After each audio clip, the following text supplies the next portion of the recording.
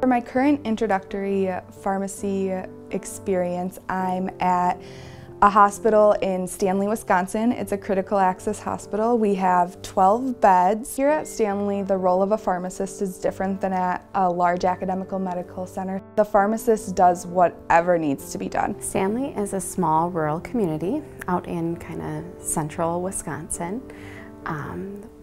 We have a very diverse community. The patient population we primarily see are patients that are coming in with chronic conditions. And so having a pharmacist out here is vital to the safety of our patients. As a critical access pharmacist, you have to really enjoy being well-versed in many aspects of pharmacy and engaging with the providers who are also here. My best experience so far at this site would be the telemedicine consult, and also I really enjoy, just the general patient care we get here.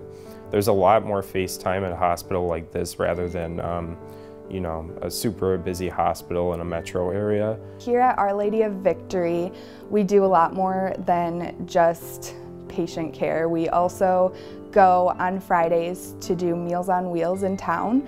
It's been really interesting to get to know the town. Students from the Medical College of Wisconsin have been an absolute joy to have out here on site. They bring a lot of great energy, they bring great questions, and they bring some fantastic knowledge with them. On this rotation, I have learned a lot about what it means to be a pharmacist. It has been a lot about caring about the patient more than just treating the disease state. It's kind of a drive from the school, but I would definitely do this again, as I've gotten a lot of clinical knowledge out of this. I've met a lot of very nice people, and the patients are always very grateful for anyone that gives them care here. So it's just a very fulfilling experience.